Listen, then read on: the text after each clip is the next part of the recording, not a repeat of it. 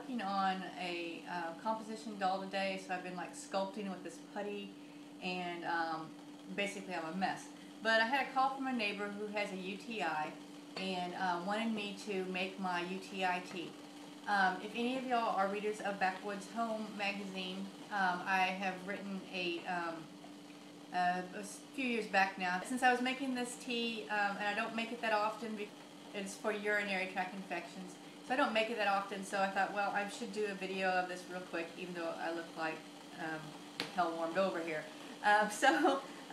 First thing you're going to need is a half a cup of cranberries, and I like to I keep them frozen year round because we just like cranberries, but they are so beneficial in a lot of herbal teas.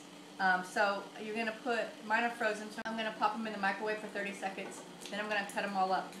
You need a good teapot and boiling water. You're going to use about 2 to 3 cups of boiling water.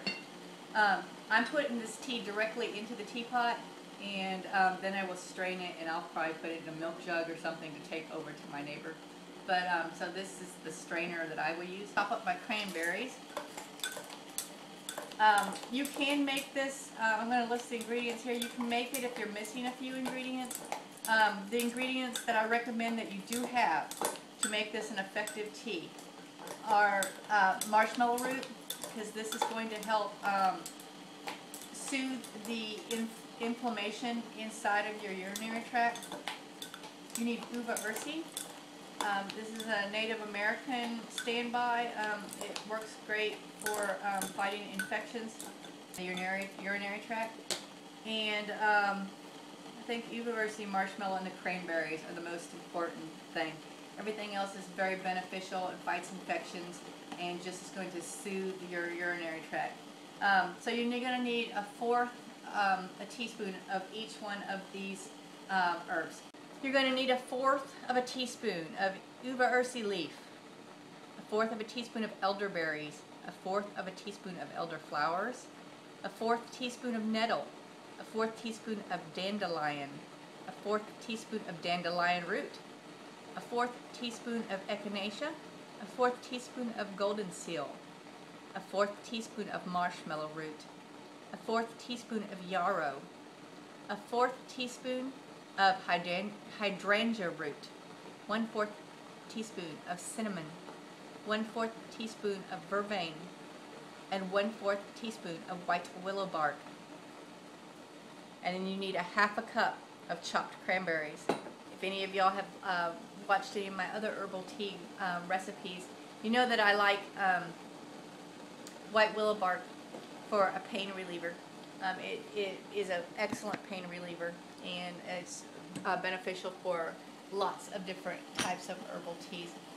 So I'm going to put these herbs directly into the teapot. I'm going to let it steep for 10 to 15 minutes.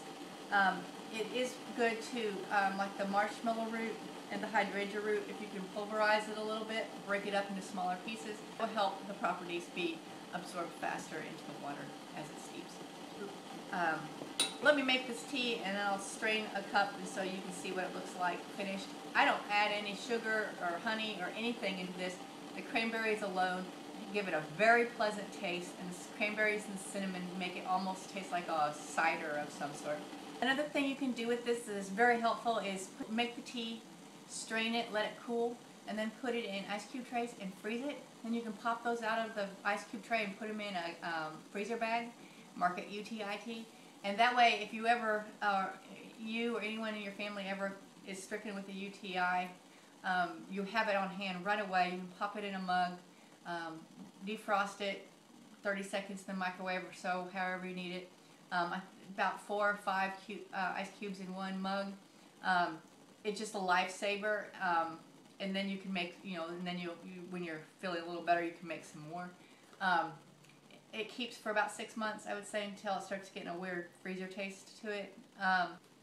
You can drink this continuously until your symptoms start to improve. You'll find that I think each cup about 3 cups, I think, through, over probably a period of an hour or so, and you really will start seeing your symptoms diminish. Make sure you go to the doctor and get that UTI checked out.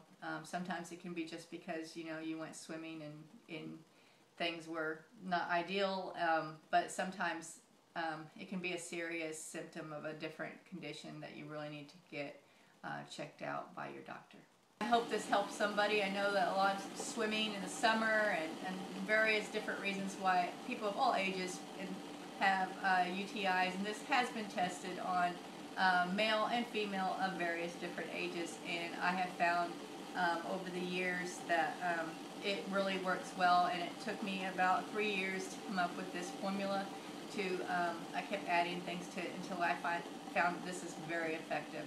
So this has been Angie from Canterbury Trails Farm. I hope this helps you. Bye.